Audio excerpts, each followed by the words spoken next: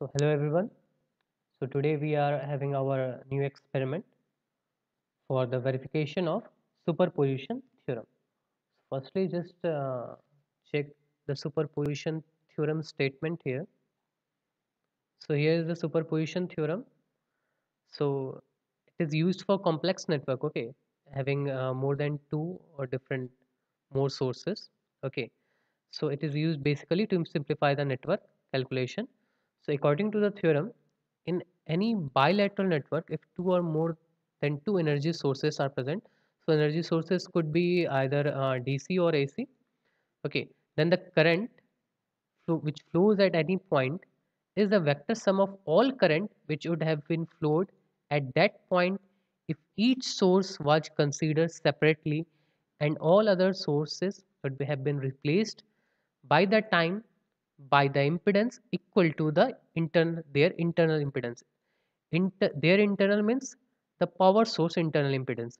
As we know that the DC power source, if they are having any internal impedance, then we will replace that DC power source by their internal impedance, okay, or either we will short that part.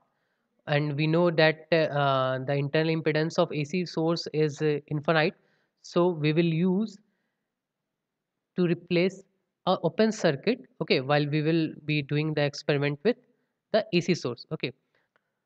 So basically, you can see here superposition theorem could also be defined as if the number of voltage or current source are acting simultaneously in a linear network. The resultant current in any branch is the algebraic sum of the current that would be produced in it when each source acts alone, replacing all other independent sources by their internal resistance. So this means to verify this superposition theorem, suppose we are taking a complex network having two different voltage source, okay, suppose A and B are two different voltage source, okay, and we are having the complex network in which we are having a load of we are having 2 to 3 loads. Suppose we are having a one load of 40 kilo ohm, okay. So we do need to find that what is the current in that 40 kilo ohm, okay. So according to the superposition theorem, if we will find out the current acting in that 40 kilo ohm, okay, when only one source is acting at a time, suppose A is acting, so when A source is acting, there would have been some current in 40 kilo ohm resistor, okay, and at a time, at different time, we will take only B source is acting, so at that time also we will be having again a different value of current in that 40 kilo ohm resistor. So we will verify then when we will add both the current which we have found out when we have taken one source at a time, then we will find that the algebraic sum of those current is same or not with that current which was the actual value which is flowing through that 40 kilo ohm when both the sources were acting, okay. So we will do this in multisim. So this I'm multisim I have opened. So I'm going to make a simple circuit here, okay. I'm going to take here two voltages. So remember in superposition theorem, we are going to replace a source by its internal impedance, okay. So the internal impedance of voltage source could be just replaced by the help of a short circuit, okay, or whatever the internal impedance if there is present in the voltage source. And in the AC source, what we do just open the circuit in that point, okay. So we'll just use DC power source only for performing the experiment. So one DC power source, one more DC power source I'm going to use here, okay. Now I'm going to use three different resistors here, okay. Suppose one kilo ohm resistor I'm using, and suppose 500 ohm resistor I'm using one. Suppose we use two 500 ohm resistor, okay. We are done. So these three things we are going to use, okay. We are going to make a bigger circuit here right now, okay. So Now I will move this 500 ohm resistor clockwise or anti-clockwise, in any way you can move. So this is basically the circuit here which I am forming. So I do need ground also.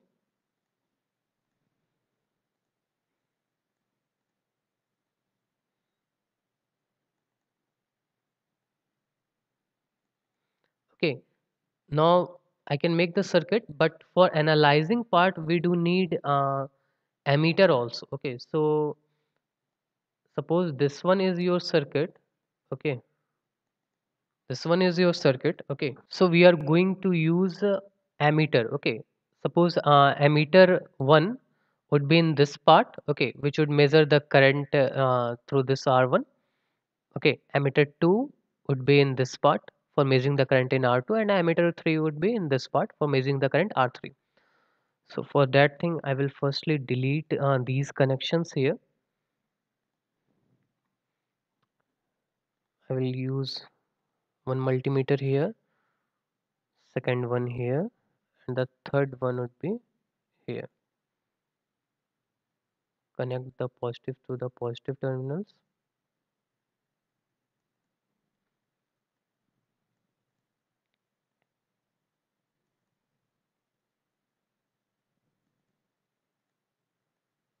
Just move this R3 resistance little bit down.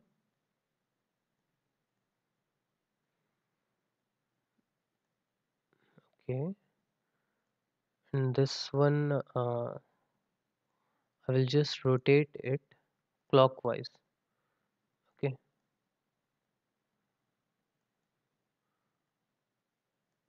okay, so these three things I have done. This one is multimeter 1. I will convert it to ammeter by clicking on this A button, as DC has been chosen already. Here this would be my ammeter 2, and here this would be my ammeter 3. Okay, so this is the circuit, and here both the voltage are 12 volts, so I would change the value of voltage here.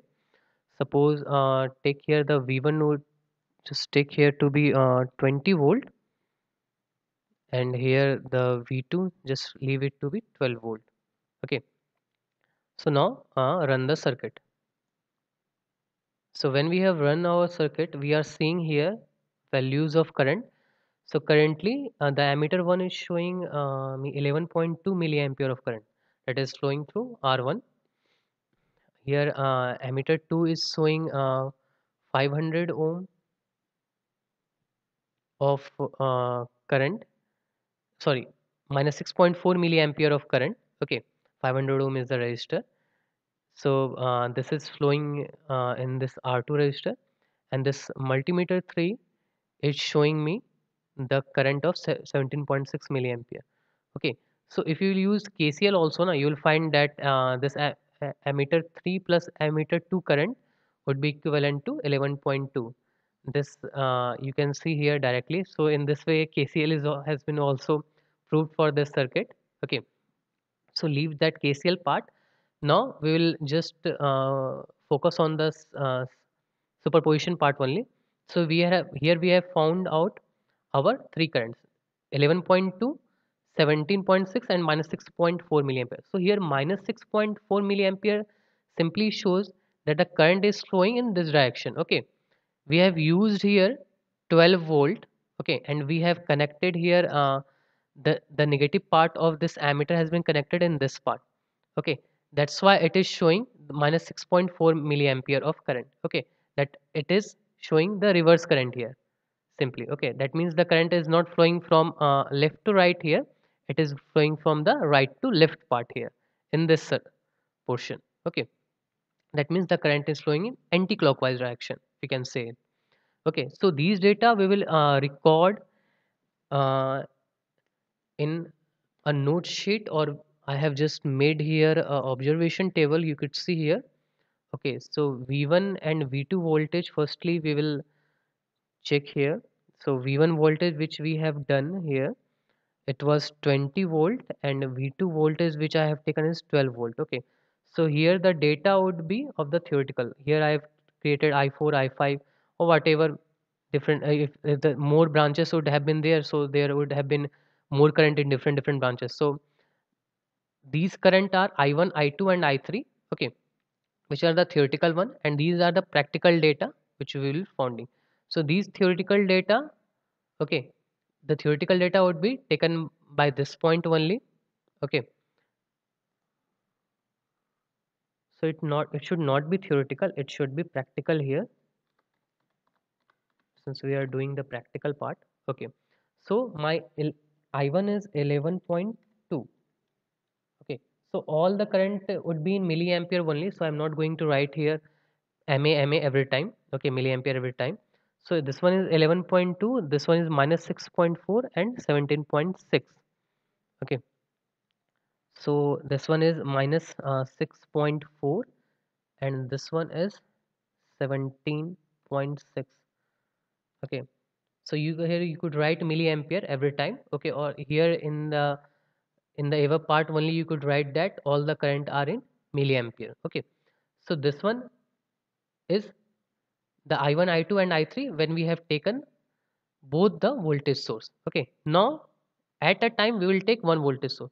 Suppose at a time I am going to take here 20 volt, so I will replace V2 by its internal resistance. So since this is one is the virtual part, so we are not going to have any internal resistance here, so our V2 voltage would be 0. So now we are going to change our circuit and we will just replace this 12 volt here. So firstly stop this circuit, click on the delete button, or you could right click and then delete this source. Just short this part, okay. Now we will again check that what is the current here. So now our current would be renamed as I1 dash for the current through R1, I2 dash for the current flowing through R2, and I3 dash for the current flowing through the R3, okay. Just run it. Now at this time just see here, we are having 16 milliampere of current through R1, 8 milliampere through R2 and 8 milliampere in R3. So I'm going to write this thing here. We are getting 16 milliampere here, 8 milliampere in I2 dash, and similarly 8 milliampere in I3 dash, okay. Similarly in the third part I'm going to make this V1 0 volt and this V2 I am again going to take the 12 volt, okay.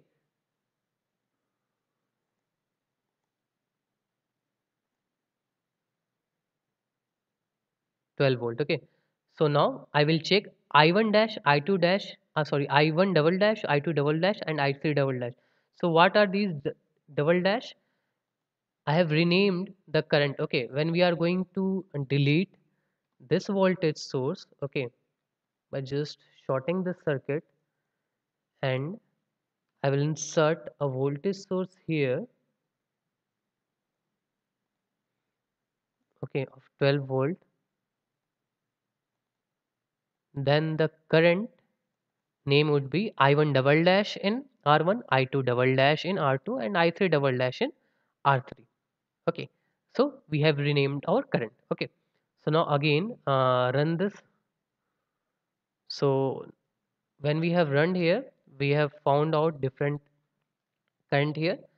So the current in R1 is minus 4.8, in R2 is minus 14.4, in R3 is 9.6 milliampere. So we are going to write down the datas here.